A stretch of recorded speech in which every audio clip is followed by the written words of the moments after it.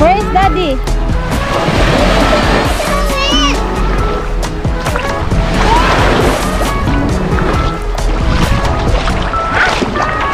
Where is Daddy? Where is Daddy?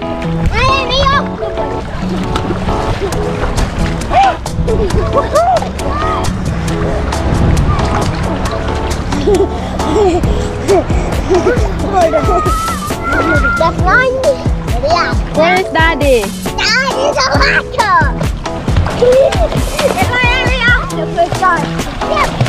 You're an octopus? Yeah, and keep driving. I cannot breathe. Oh no! Daddy cannot breathe. You're holding my neck so hard. Oh no! You're holding his tooth so hard.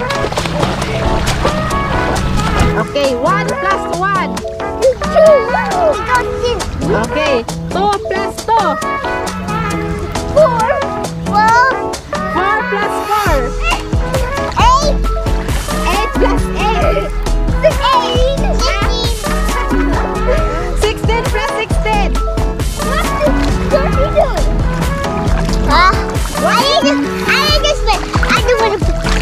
What is the name of the person that was captured to Babylon? And then he worshipped God and he was thrown to the lion's den. Who is it? Lion's den. Who is it? Lion's den. The name of the person thrown in the lion's den. Is it lion's den? No! That's our lesson yesterday before we sleep. You remember the name of the person? I don't remember it. It starts with letter D. C. Jonah. Huh? No, it's not. You got Z. D as in Z. Who is it? Remember? What? I say random names that have D in the name. Okay, I will tell you the correct answer. Okay, I will ask Daddy. Daddy, who was the person thrown in the lion's den? Daniel. Oh, do you see? Daddy listened to our lesson yesterday. You forgot already? We just learned it. Feel na tubig. Feel na. He's like sleeping in the water. Who is he? It's a merman. It's a mermaid. What? A mermaid. He is a merman? Yeah. Well, I video you floating.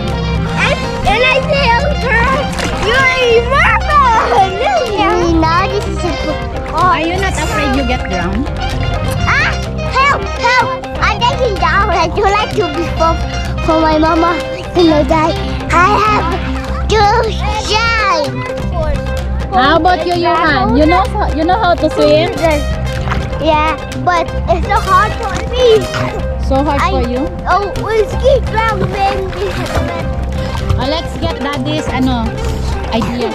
Any idea you have there, Daddy? Someone on how to swim. Maybe.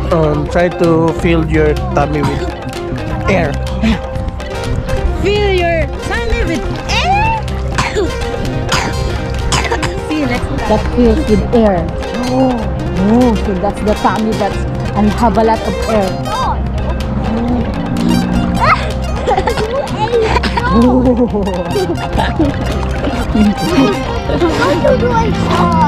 Dad! Yes. Uy!